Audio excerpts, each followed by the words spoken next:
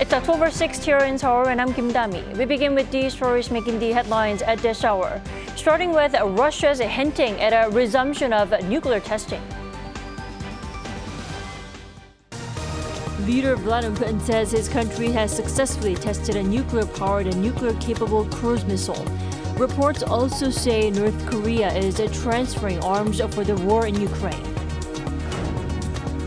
And while the second round of Fukushima wastewater release is ongoing in Japan, South Korea's Oceans Ministry said the first release met international standards and asked Japan for safe discharge and transparent info sharing at the 45th London Convention. The World Trade Organization halves this year's goods trade growth forecast to 0.8%, pointing to a global manufacturing slowdown worsened by persistent global inflation and tight monetary policies. Russia's Vladimir Putin says Moscow had successfully conducted a test on a next-generation nuclear-powered missile. He also declined to rule out that Russia might resume nuclear testing, which would be the first time in more than 3 decades. Lee Seung-ja has more. Russian President Vladimir Putin announced Thursday that Moscow has successfully carried out a test of a new generation of nuclear-powered cruise missiles capable of carrying a nuclear warhead. Nuclear-powered missiles have virtually unlimited range. According to Russia's state news agency RIA Novosti, citing President Putin, the successful test of the Burevestnik, a global-range cruise missile with a nuclear installation, a nuclear propulsion system, was conducted. In an appearance at the Valdai Forum in Sochi, the Russian leader spoke to analysts and journalists and announced that Russia had also almost completed work on its Sarmat intercontinental ballistic missile system, which would also mark another key element of its new generation of nuclear weapons. While Russia has not conducted a nuclear weapons test in over 3 decades, Putin has not ruled out the possibility it could resume such testing. He stressed that the U.S. had signed but not ratified the 1996 Comprehensive Nuclear Test Ban Treaty, despite the fact that Russia had both signed and ratified it. Based on that, Putin said it would be possible for the Russian parliament to revoke its ratification, allowing for a nuclear weapons test. Putin also reminded the world of Russia's nuclear might, warning that any country that decides to use nuclear weapons against Russia would see the launching of hundreds of missiles in response, giving the enemy little chance of survival. Lee Seung-jae, Arirang News. And less than a month after Putin met up with North Korea's Kim Jong-un, America's CBS News reported that North Korea has begun transferring artillery to Russia. Meanwhile, the U.S. is speeding up to aid Ukraine. Kim Jong-sil has the details. North Korea is reportedly providing Russia with weapons. According to CBS News on Thursday, a U.S. official told the American news channel that the move bolsters Russian President Vladimir Putin's forces some 20 months into their invasion of Ukraine. CBS called the North Korean support a possible culmination of the summit last month in Moscow when Kim Jong-un made a rare train trip to meet Putin in person. Putin implied after the summit that he and Kim had discussed military cooperation, and CBS said to at least some degree, the cooperation appeared to be taking shape this week. The news outlet, however, added that it's unclear whether the artillery transfer is part of a new long-term supply chain or a more limited consignment. It is also unclear what North Korea is getting in return for the weapons. Meanwhile, the White House has strongly condemned Russia for Thursday's attack on civilians in eastern Ukraine. White House Press Secretary Karine Jean-Pierre said it's horrifying if you go to grocery stores with your kids, an explosion happens and bodies are everywhere. This is, again, what the president keeps talking about over and over again. We have to continue to support the people of Ukraine because this is the horrifying nature that they live in every day. The press secretary added that President Biden will give a major speech on continuing to support Ukraine, possibly without going through Congress. The announcement comes as U.S. House Speaker Kevin McCarthy's removal from his role makes it challenging for Congress to debate over future U.S. support for Ukraine. Kim Jong-sil, Arirang News. The second round of Fukushima wastewater release by Japan is now ongoing and will go on until the 23rd. And South Korea is keeping a close eye on the discharge to make sure the process is safe and sound. Our Foreign Affairs correspondent Bae-eun-ji reports. Japan has begun to discharge a second batch of wastewater from the Fukushima nuclear power plant into the sea. Just like the first batch that was released from August 24th to September 11th, a total of about 7,800 tons of water will be heading into the Pacific Ocean. The process will take 17 days until October 23rd, meaning around 460 tons a day will be released. The South Korean government confirmed at a press briefing that the plant operator began the process on Thursday morning. The Tokyo Electric Power Company started to release the second batch of water at 10:30 a.m., and our inspection team is also currently monitoring related data. As I have said before, our government will do its best to make sure that it does not affect the health or safety of Koreans. But despite government reassurances, civic groups in South Korea rallied outside the Japanese embassy in Seoul on Thursday, holding up signs that read, "Stop ocean dumping." The protesters urged Japan to immediately halt the release process, saying samples of the second batch of wastewater contained a small amount of radioactive material, such as cesium. They said this shows that the ALP system cannot remove radioactive material from the wastewater completely, and that they cannot trust the Japanese government that's been saying the water is safe. Meanwhile, a Chinese local news outlet also strongly criticized Japan's latest move. Citing Einar Tangen, a senior fellow at a Beijing-based think tank, the Global Times on Thursday called Japan a rogue nation, saying that it was releasing nuclear garbage without addressing concerns from its neighbors or its people. This comes as Japan was hit hard by China's decision to drastically cut Japanese seafood imports. In August, when Japan began the first release, imports fell by around 70% compared to the same month a year earlier.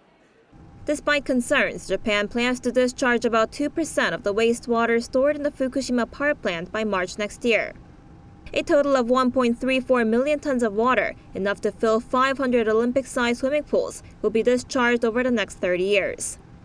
This means Japan will have to release a larger amount of water starting next year. Bae-eun-ji, Arirang News. And the South Korean government once again stressed that Japan's Fukushima wastewater release meets international standards, while calling for a safe discharge at an International Maritime Organization meeting. Now, during that meeting in London on Thursday, Seoul's Oceans Ministry said the first discharge was reviewed and concluded to be in accordance with international standards. It called on the international community to ensure continued safe discharge through measures such as the IAEA's on-site monitoring. South Korea also cited the 1975 London Convention that stipulates taking preemptive measures in case of dangerous maritime dumping, while highlighting the need for transparent data sharing.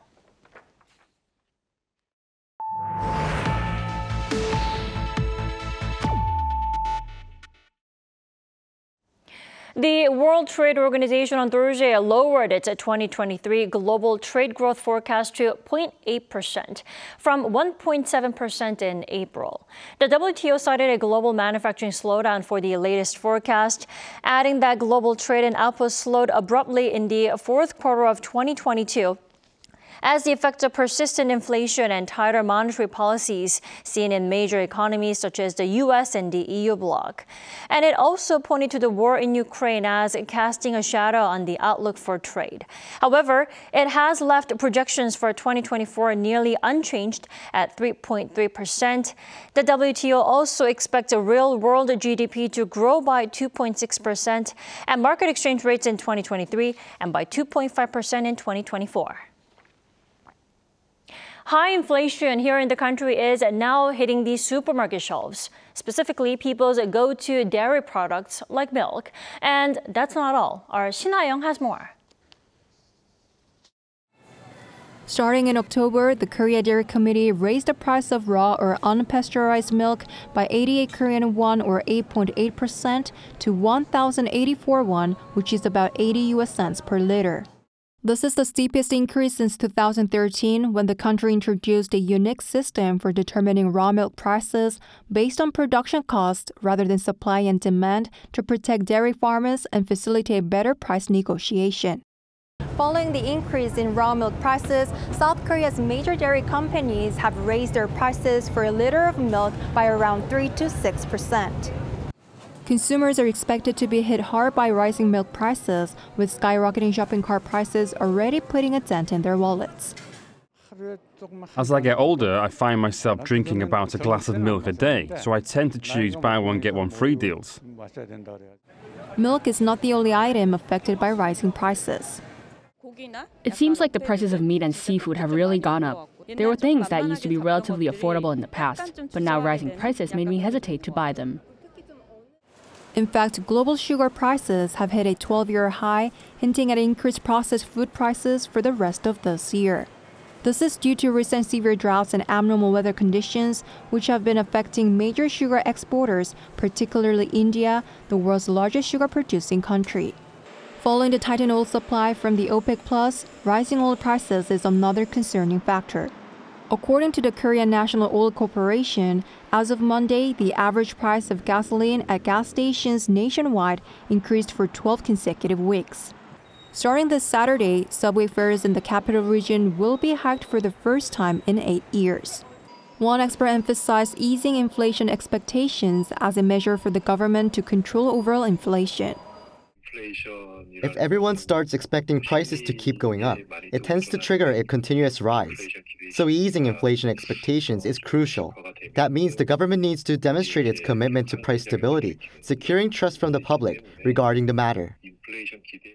Earlier this week, Seoul's top office said the Yoon Suk-yeol administration will focus on improving the cost of living and continue to manage price levels in the fourth quarter of this year. 신하영, Arirang News. The 2023 Nobel Prize in Literature went to Norwegian author Jon Fosse. The Swedish Academy in Stockholm praised his innovative plays and said he gave voice to the unsayable. Fosse is one of the most widely performed playwrights in the world and was awarded the biggest prize in global theater, the Ibsen Award, back in 2010. Now, the remaining Nobel Prizes to be announced are those in peace and economic sciences, due on Friday and next Monday, respectively.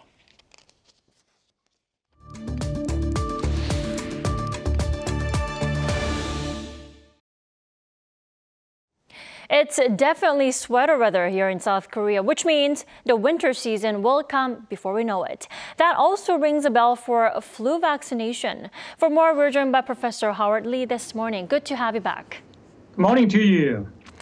Professor, South Korean health authorities are advising to get vaccinated for both flu and coronavirus this winter. Now, why is it necessary to get both of them? Well, I think I can give you 3 reasons. First, we are entering into a season where flu can become epidemic. So we need some sort of protection against flu, particularly if you are older than 65. Second, the level of antibodies to COVID-19 might not be sufficiently high enough to protect us from becoming seriously ill by the infection. It is primarily because most of us had the last COVID-19 shot more than 6 months ago. The third reason, which I think is more important, is that we have a couple of studies published recently where co-vaccination with COVID-19 and flu was just as effective and safe as getting alone or one after the other. So it is more convenient getting both shots at one time, while we don't need to worry too much about any problem with that. Right, especially if you're older, 65 or older, it is definitely recommended. And for a lot of us, it's been more than half a year since we got vaccinated for COVID-19. So that probably has worn out already. Now, then which vaccination will be used this time for COVID-19? I mean, is there a newly developed one? That's true. We will get messenger RNA vaccines made by either Pfizer or Moderna. But this time, both of them are based on the new dominant subvariant, which is XBB 1.5. So the vaccines are more protective than the previous bivalent vaccines. And at the same time, they got cleared from the regulatory agencies, as well as, including the MFDS in South Korea. Additionally, a protein subunit vaccine by Novavax will be also important soon for those who are not recommended to take the mRNA vaccine. Definitely. Now, that will be just one shot, I heard this time. Why is it not 2 or 3, like during the pandemic years that we had to? It's because our bodies can memorize the one that we got previously, either through vaccine or infection. This is quote-unquote immune memory. So we need just one instead of 2 or 3 this time. So our bodies are pretty smart to remember the vaccine. That's correct. That's correct. Then do you, Professor Lee, actually recommend getting vaccinated for COVID-19 this fall and winter? I mean, the answer is pretty obvious, I think, but why is that? Because pandemic is over, I have to say. Yeah, of course, the pandemic is over, as you have just said, but we still live with a virus. They are not gone completely yet. Not only that, as I said before, the level of antibody against COVID-19 has been continuously decreasing since we had the last one. So I strongly recommend you to get one this time again. So it is okay to get both flu and COVID-19 vaccine on the same day? Would that be okay? Yeah, so you just go to the clinic, whatever place that you like to go to, and just get one. Of course, you have to make a reservation beforehand. Right, then it would be okay to have them just back-to-back either, right? Yeah, of course. You just got one shot on one of your shoulders and the other one the other. I see. Now, the COVID-19 vaccination will still be free of charge this winter, right? And now, can you... Right. Yeah, so it is fully covered by the government as long as you are 12 years or older. However, flu vaccine is not free if you are over 12 but under 65. Right. Now, how much can we actually expect to get that flu vaccine? Because I remember that was pretty costly. Well, I don't recall. Actually, all the flu vaccines that I got was free from the hospitals. Okay. I'm a hospital worker, so I don't. So you have to be vaccinated. How much that was, but yeah, well, I think your recollection might be correct. Right, but still affordable to avoid that all the winter hassle. Yeah, absolutely. You should go get one, but this time both. Right, because COVID is free for those who are aged above 12. Yeah, absolutely, absolutely. But, well, you know what? If you live in the United States, you have to pay at least $160 for additional COVID-19 vaccine, but you don't need to pay that in South Korea. Definitely. All right, to remember for our viewers too, just to get both COVID and flu for the brutal winter that's on the way, just around the corner, I guess. Absolutely, absolutely. All right, thank you so much, Professor Howard Lee, for your insight. As always, you stay warm. Thank you very much. Yeah, you have a good one.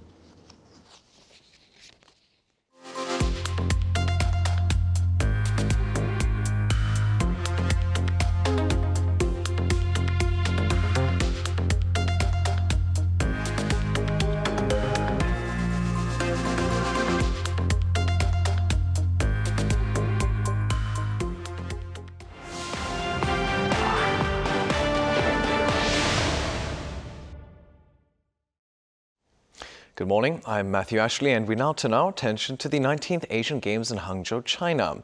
We begin with hockey, where South Korea's women's team has advanced to the gold medal match after beating Japan 4-3 in the semi-final penalty shootout. Now, South Korea were leading Thursday's match by 2 goals at the end of the third quarter, before 2 late goals by Japan took the match to a shootout. The South Korean team will now be looking to secure their 6th gold in the event when they come up against China in the final on Saturday at 7:30 p.m. Korea time. Moving on to weightlifting, South Korea bagged a bronze medal in the women's 76-kilogram class. Weightlifter Kim Su-hyeon took 3rd place after lifting a combined total of 243 kilograms, with 105 kilograms in snatch and 138 kilograms in clean and jerk. Now, she finished just 1 kilogram ahead of Chen Wenhui of Chinese Taipei after judges ruled that a contested lift by Kim was valid. Both gold and silver were won by Song Gu-kyang and Jong Chun-hee of North Korea. The bronze marks South Korea's second medal in weightlifting at this year's Asiad. And finally, South Korea added its second wrestling medal of this year's Games with a bronze in the men's Greco-Roman 130-kilogram division. Now, the medal was won by 30-year-old Kim Min-seok, who beat Indian opponent Naveen Malik 5-1 on Thursday. The match between Naveen took the lead with his first and only point in the first half before Kim came back to score 5 points following the interval. And now for a look at the medal standings and upcoming schedule.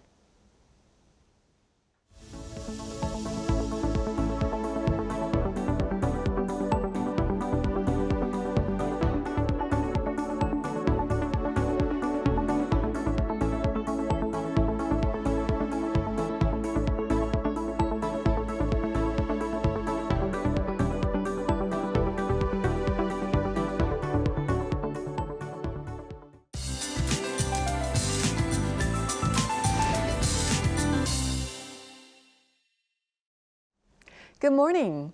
We almost needed a cozy sweater for our morning commute. Thermometers are pointing to similar numbers to yesterday, but it feels chillier. And Daegwallyeong saw the season's first frost and ice this morning, so it really feels nothing like early October today. But afternoon highs will rise fast into the 20s, so do expect a dramatic temperature gap between lows and highs today. Do dress accordingly, and it's always better to dress a bit warmer when we are heading into the colder month. Afternoon highs will be 2 to 3 degrees higher than yesterday this afternoon under a fair amount of sunshine nationwide. But those in the southern parts of the country will notice more clouds moving in this afternoon. Then there will be light rain through Sunday, but the rest of the country will enjoy fine autumn weather under mostly cloudy skies with more seasonal temperatures for this upcoming 3-day weekend. And then next week looks to be sunny and dry. Now that's Korea for you, and here's a look at the international weather conditions.